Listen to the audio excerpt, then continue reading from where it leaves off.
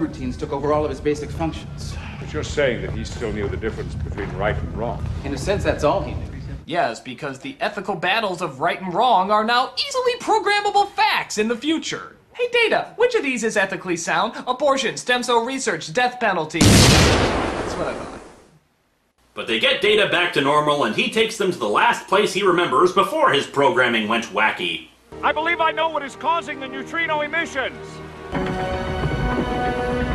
Yep, no machines, except for this giant machine-looking thing here to drain the lake. But that's as common as a garden hoe, isn't it? Oh, and did I mention they have a dam, too?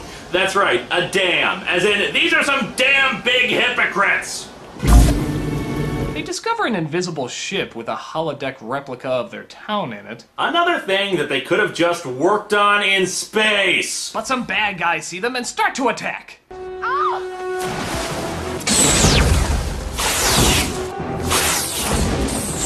You know, for as exciting as this all is, I honestly just keep thinking back to whatever happened to that blue guy. What were his theories of thermionic transconductance? Much more thought-provoking questions than the rest of this movie is asking. Help! I can't swim! Oh, what? Are you kidding me? Is water technology now? Are you resisting the shackles of H2O? And on top of that, it turns out she's had plenty of time to learn how to swim. We discover that several of the adults there are over 300 years old. That's what the metaphasic radiation of the planet does. Yeah, what the hell's her excuse? In 300 years, you never learned to swim. I just haven't got around to it yet. You are stupid! So basically, the Federation wants to use the planet as a means to find cures and other medical miracles. Sounds good. So what, have they talked to these people about working together, or? Nope, they just plan to beam them off the planet when they're asleep. Odd. Well, I'm sure now that they know the Baku are willing to help others by letting them study the planet. Nope, they see it as their home. They hate technology, we have technology, therefore they hate us. Okay, well, I guess that's legit, seeing how it's their planet. It's not. What the fuck are you talking about? Yeah, technically the planet is under Federation control, and they say that they came there 300 years ago from their own home planet, so they don't own squat. Well, then why the hell don't they just kick these greedy cure for death holders out then? So Picard can make speeches like this. Some of the darkest chapters in the history of my world involve the forced relocation of a small group of people, just as cultures have been destroyed in every other forced relocation throughout history. Oh, really? Is that why you participated in at least 2 forced relocations? And guess what? One of them was a group of Indians. And he was going to do the exact same plan as they're doing here. Do you know how long we have searched for a home? I believe that I can help you to find a new home. But hey, these are white people and not Native Americans, so it's totally different, I guess. Yeah, that's true. There's a group of stretchy-faced people that are looking to harness the planet's power because they're dying. Yet these selfish jerks are like, you use an electric razor? You deserve to croak. We're only moving 600 people. How many people does it take, Admiral, before it becomes wrong? 601, obviously. We'll be able to use the regenerative properties of this radiation to help billions. And I'm sorry, but I gotta reference my clips again. This is what I was referring to before. At the same time this movie came out, the series Deep Space Nine was on. And during that series, the Federation was at war with a powerful enemy called the Dominion. And the Federation was losing. Badly. And according to their projections, if the Federation loses, 800 billion people will die. And I'm sorry, but doesn't Star Trek have a particular clip for this kind of thing? The needs of the many outweigh the needs of the few. I'm sorry, but I'm completely on the side of the bad guys here. Critic?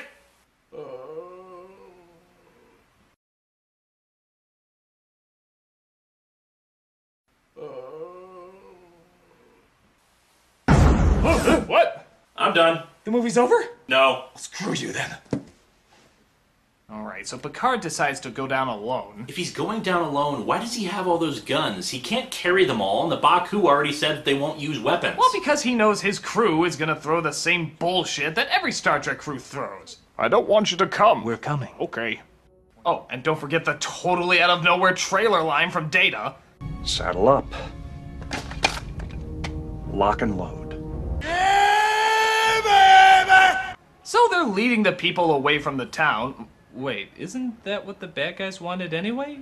Kind of doing them a favor, aren't you? I'm just wondering where the sun is in the solar system. We never saw it in any of the space shots. But then the villains come in to hit them with darts and force them to get beamed out.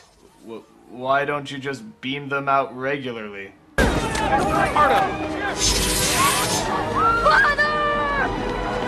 But they get away! I'm guessing they just sort of cut off screen and then they're somewhere else, as Data tries to comfort the boy who just lost his father.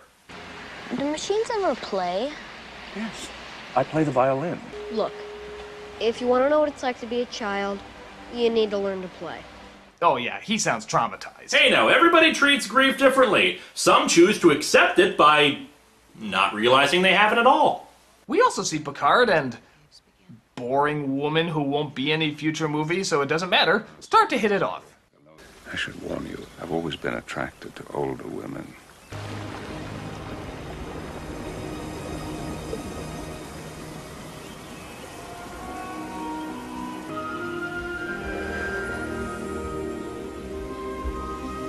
How are you doing this?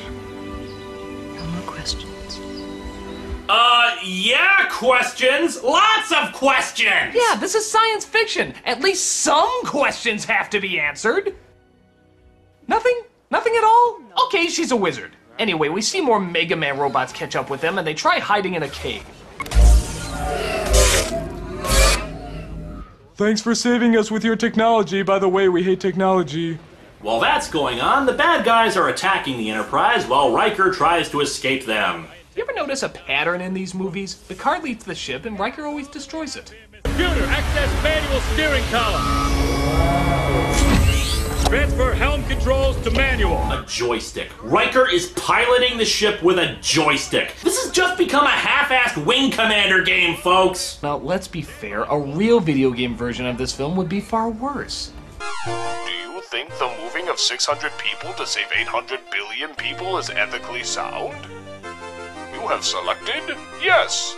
You are, of course, wrong. Game over. But they then get stuck in a cave, and a bunch of rocks fall on top of that boring lady. Picard then says dialogue that even Rick Astley wouldn't put in one of his love songs. Stay with me. Help me find the power to keep you in this moment. Stay with me. Don't let go of this moment. Stay with me! Don't let go of this moment! But then something remarkable happens, I guess. She slows down the moment so that the others can arrive in time. Oh, I thought she was gonna have an emotion. Hey, I said remarkable, not a miracle. She's stabilizing. Oh, thanks for saving me with your medical technology. By the way, I hate technology.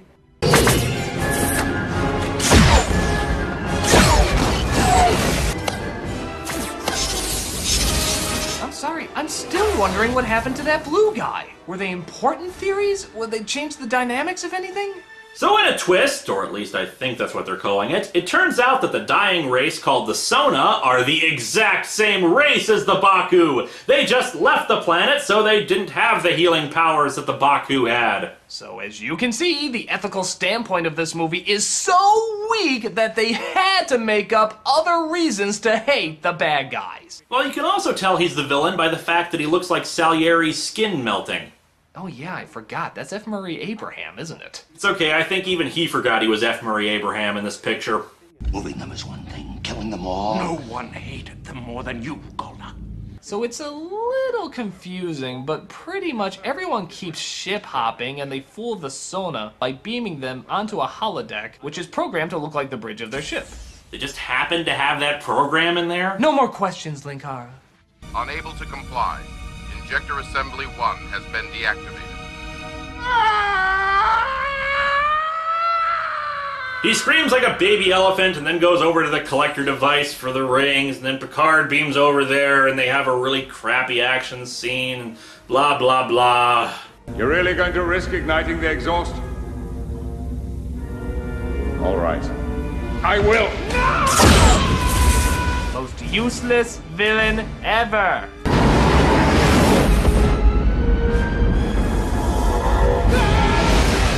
So Picard is beamed up, the ship is destroyed, and we get our one funny line in the movie. The Soda crew would like to negotiate a ceasefire.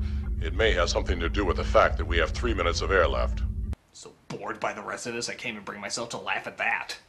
We also see that Data has discovered playing!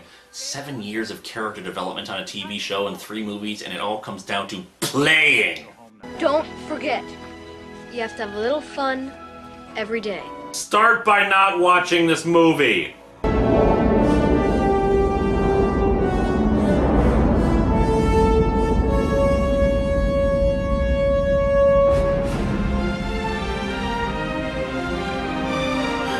Linkara, I'm not gonna lie, I do think that's the worst one. You see? Even if you took out the ethical discussions, the film as a whole is just a bore. The action is dull, the effects are dull, it's paced more like a really lame episode than it is a feature film. It just feels like nothing was accomplished. And even the worst Star Trek movies left me with something, at least 1 or 2 interesting moments. But this is totally forgettable and has nothing backing it. And in a way, for a Star Trek movie, you could argue that is the worst crime you could ever commit. Oh, wait. We still have all the problems of Nemesis to go through, and I'm not just talking continuity errors here. Oh, God, Linkara, have you no heart? Hey, why don't you turn off the TV? Oh, I got plenty of... What the fuck? Alright, sci-fi guy, you've been there long enough. I think you've learned your lesson. What lesson? I didn't do anything. You want to go back in the corner? No. Yeah. Well, thanks everybody for joining me for Star Trek Month. I hope you enjoyed it and... Alright, I'll quickly go over Star Trek Nemesis. This is the film that everyone says is the other bad Trek film, but to be fair, I don't think it's that bad. It's got some annoying scenes and way too much action, but the whole idea of nature literally versus nurture I thought was kind of fascinating. I like the idea that Picard had to battle his younger self, and that in a different environment, maybe he could have been something entirely different. And the relationship between the two, I think in many respects, is actually kind of heartbreaking. To me, that's the glue that held the movie together. Is it good? Technically, on a storytelling level, probably not. But I have to admit, I enjoyed watching it for the most part. But yeah, I'll admit, as an ending for the Next Generation franchise, it probably wasn't all that it could be. I mean, it could have been a hell of a lot worse. It could have been Star Trek Insurrection! Well, I think... Come